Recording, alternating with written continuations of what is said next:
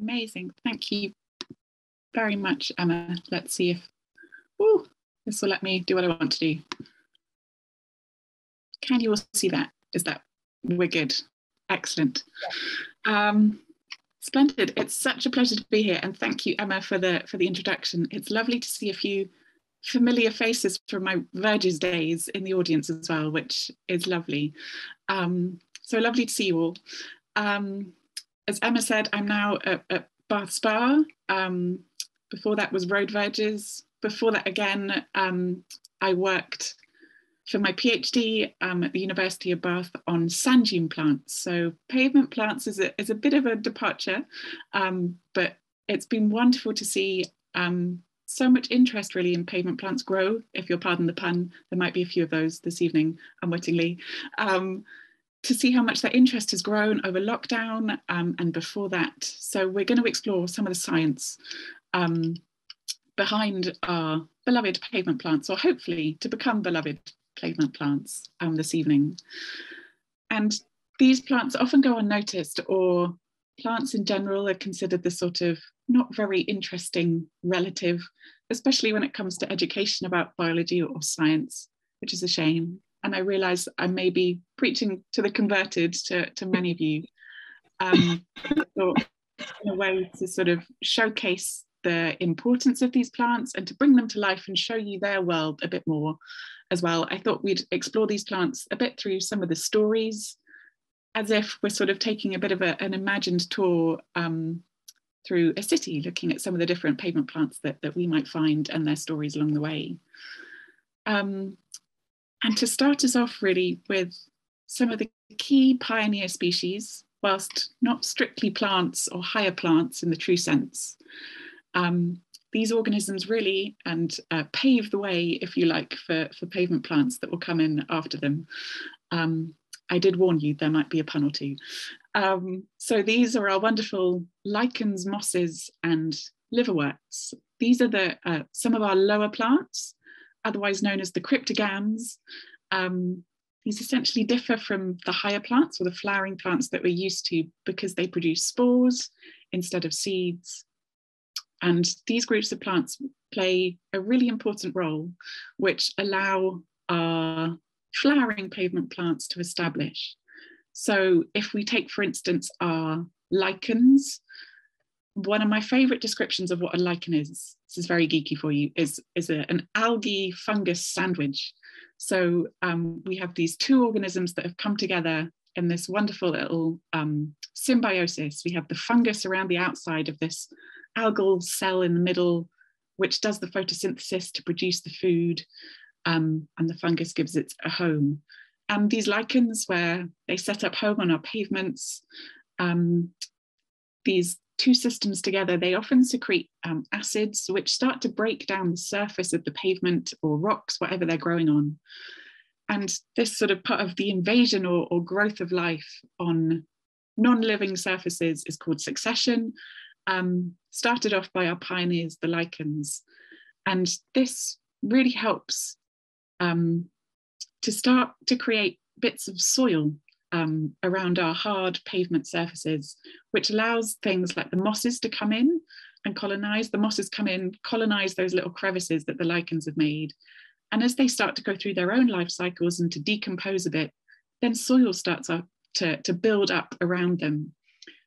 Alongside the mosses as well, we have these wonderfully weird looking things, if my cursor will work, if you can see that in the top right-hand corner, which are the liverworts, with these really strange umbrella-looking, bizarre structures. I always think it would be quite wonderful to be small enough that you could stand under them and put yourself into the world of the liverworts on our pavements. These structures hold the male or female spores of the liverworts. And there are also these really interesting structures. The photo is probably too small to see, on the leafy bit of a liverwort called the gemmacups. And when raindrops splash into these, they knock out tiny little leaf fragments or little clones of the liverworts, which will go on and colonize other parts of the pavement. So we really have this wonderful little ecosystem. Ooh, excuse me, my slides went funny there, going on. And that starts to give rise to this beautiful little miniature ecosystem beneath our feet, thanks to the mosses and lichens doing the hard work of creating that soil. Then the flowering plants will move in, their roots will help lock some of that soil in place. And as well, each winter as they die back and decompose, then more soil is created, adding to this wonderful variety and diversity of life, as well as all of those miniature insects and other organisms which will colonize the moss and different structures as well. And on the process goes until slightly bigger plants and flowering plants can colonize. So here we can see on the left, we've got the wonderfully named hairy bittercress. It's a great name. And then on the right, arguably one of the most important plants in modern plant science. Though you wouldn't really believe it to look at it, would you, really? This is phailcress, or Arabidopsis thaliana, which is the first plant that had its whole genome sequenced.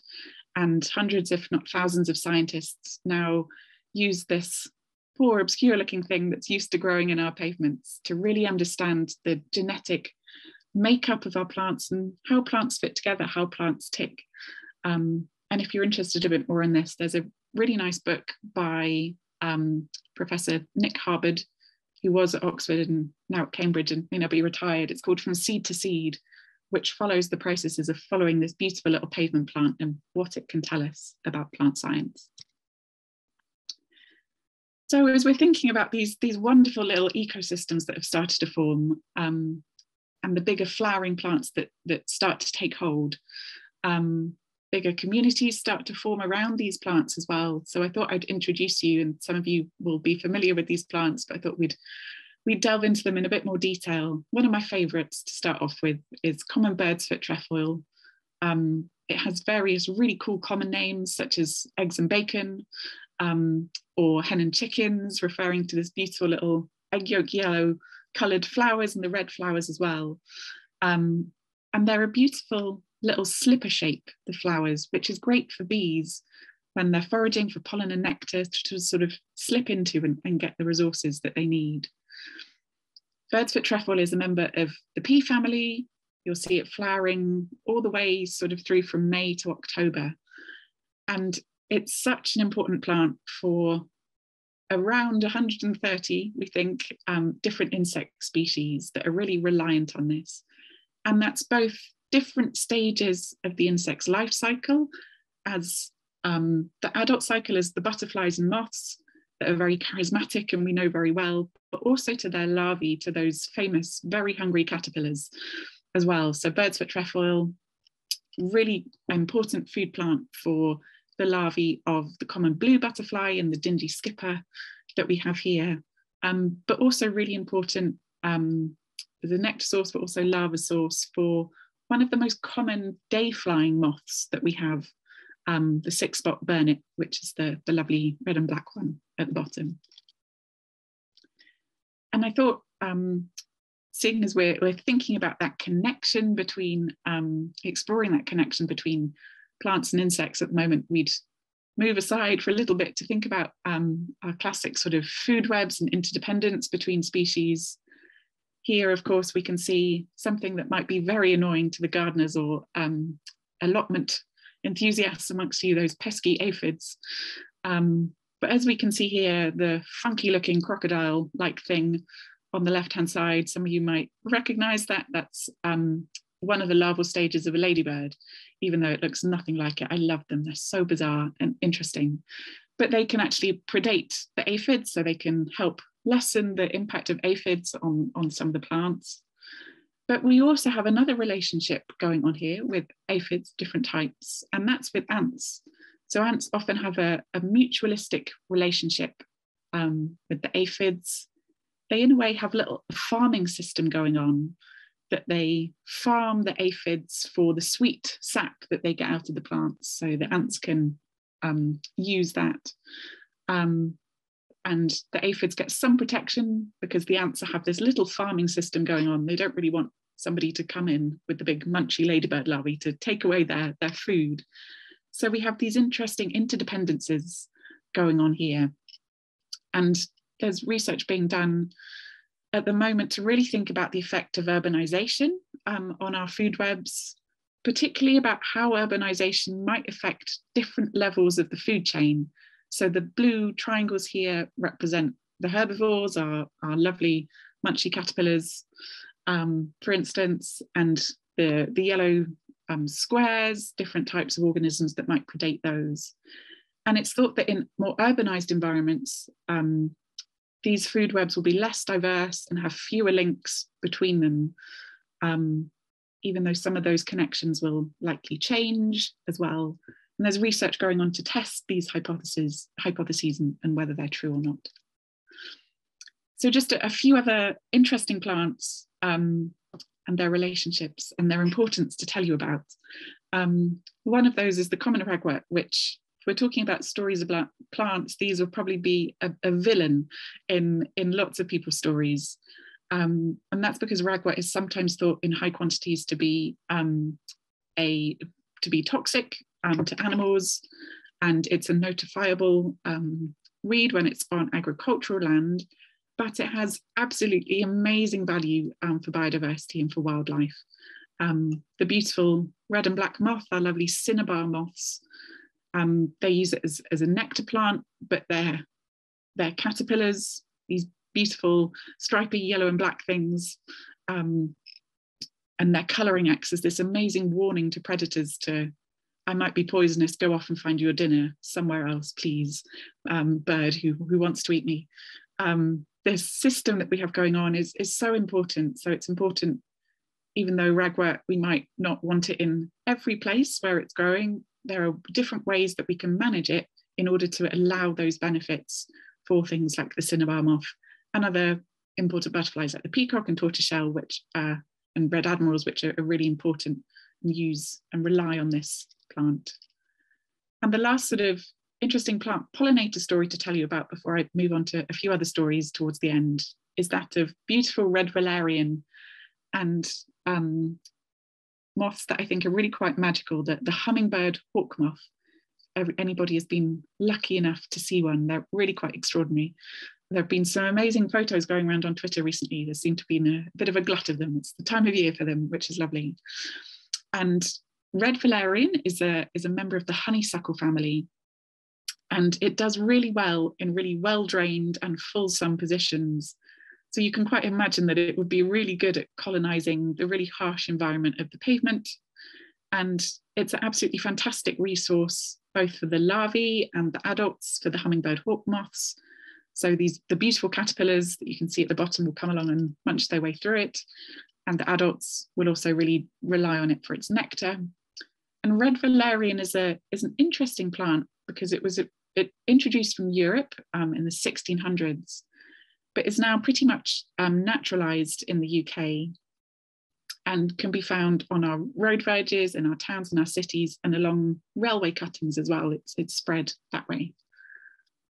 Which brings us nicely on to another story to tell you about, of another plant that is faring very well along our roadsides and on pavements near roadsides. And that is the story of the very small and very delicate looking Danish scurvy grass, which is an absolute master at being able to tolerate high levels of salt. And despite its Scandinavian name, Danish scurvy grass is native to the UK, to the coastlines around the UK, but in recent times has begun to colonize our verges and our roadways and the pavements near roads because of the extensive amount of gritting that happens in the winter. So we have all of this turbulence along the roads that's spreading these seeds, and the plants are doing really well because they love the salty conditions that they normally get by coastlines, and they're finding that along the roads as well.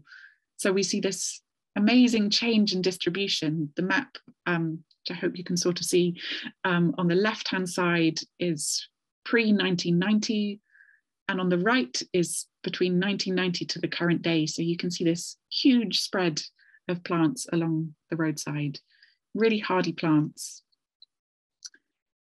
which brings me on to another of my favorite stories about tough plants surviving in the harsh world out there that we've created. And plants often can cope with lots of tough environmental conditions, or have really sophisticated mechanisms to defend themselves, because obviously they can't up sticks and run away. And one of those is this lovely, curious case of clover and cyanide. Some clovers have the ability to defend themselves by producing cyanide when they're bitten into by herbivores. And that cyanide doesn't kill the herbivore or the pest, but it deters them and sends them off. And that is thanks to two genes in these clover plants that control the production of cyanide. So when creates a sort of a booby trap, if you like, the caterpillar comes along, munches on the clover, gets a really horrible taste of cyanide and decides it would much rather find dinner in another pavement side restaurant instead. And researchers have been looking into this a lot more recently and started to notice a really curious pattern turning up. They surveyed clovers from cities all around the world. This was research done by scientists at the University of Toronto. And in 160 of the cities that they looked at, which was about half of the cities in the whole of their study, they noticed changes in whether the clovers could produce cyanide or were producing cyanide or not. And what they noticed, so on this little diagram we have here, the little yellow bit of the pie chart is the proportion of those plants that could produce cyanide. So what the scientists found, that as the further you got away from the center of a town, the more cyanide the plants were producing. So the higher the likelihood would be that a plant in a rural setting would produce hydrogen cyanide. Now, this is because cities, these sort of our big urban jungles, they act in a way, or the environment of them act as huge sort of evolutionary pressure that they put on plants. And it appears that clover is adapting very well to its city living life cycle, if you like. And the researchers think this is because there might be a reduced number of herbivores in city locations, a bit like we looked at with the food webs earlier. And this means that there's a trade-off in the clover plants. They, instead of putting energy into producing the cyanide, that would deter herbivores, because there are fewer herbivores, they can get away with not really doing that. So they put their resources instead in perhaps adapting to reduced water supplies instead, and the opposite for bigger needs to create cyanide to ward off herbivores in more rural locations. So we have this interesting variation across this sort of range of urbanization. And one other sort of evolutionary tinge story to tell you about is another curious pavement plant, that of the holy hawksbeard, Crapis sancta, which produces two different types of fruit. It produces the classic sort of dandelion-esque seed, if you like, with the little parachutes, umbrellas, but it also produces a heavier type of seed which doesn't have the little parasol to help it be dispersed by wind. And researchers in Montpellier in France have been looking at the science behind this, and they started to notice that these smaller, lighter seeds with the umbrellas were starting to disappear. They weren't seeing them as often. And what they think that's going on here is that because these seeds could drift away and potentially land on tarmac a lot more often and not find any soil to germinate in, then that puts those seeds at a disadvantage. Whereas these bigger, heavier seeds are much more likely to fall directly into the soil. Maybe say if this hawksbeard is living in a tree pit or something like that, the seeds could fall directly in there and have a lovely place in which to germinate and have more success.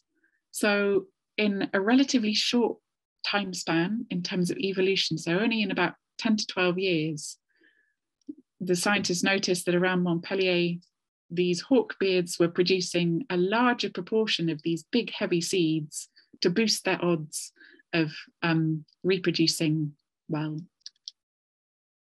And the final lovely plant story to share with you, final curiosity, is that of a vampire plant, often found lurking in UK car parks or the pavements in these urban areas.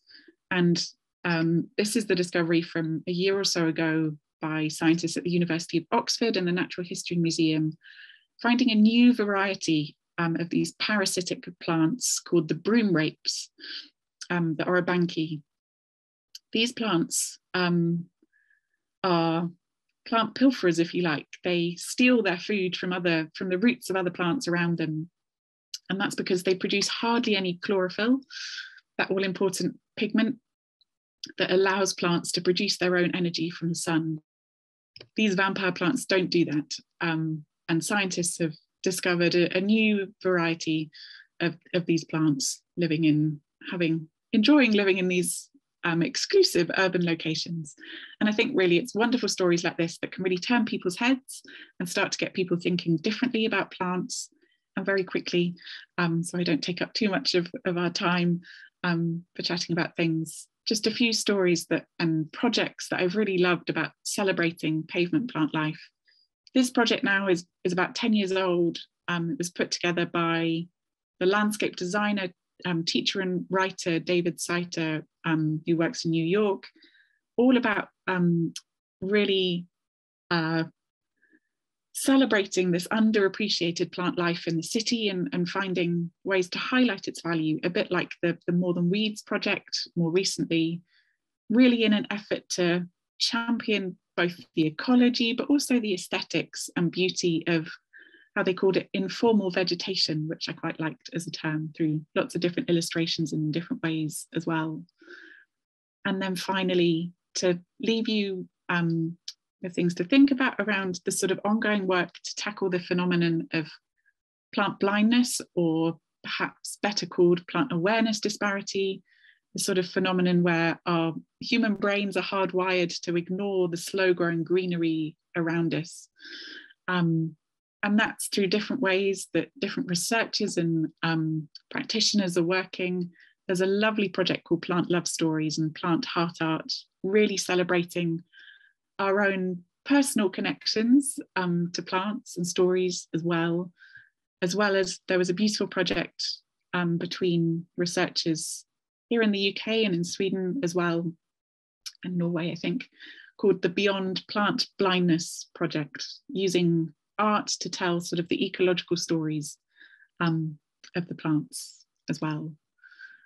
So there we are. And I suppose the sort of final message is that even if pavement plants aren't suitable absolutely everywhere, of course there'll be places where access needs are more important, but I think it's so important to foster a love of these plants, whether that's through our own connections with them, encouraging people to share these stories, or sort of lifting the lid on the hidden world of plants in some way. And I hope tonight that's given you a few things maybe of new stories to share with other people. And I'd love to hear your stories too. If anybody has stories that they'd love to share, I'm more than happy to take questions sort of on this or road veggie type stuff or anything really. So I will stop rambling and leave us enough time to chat and to share things too. Thank you.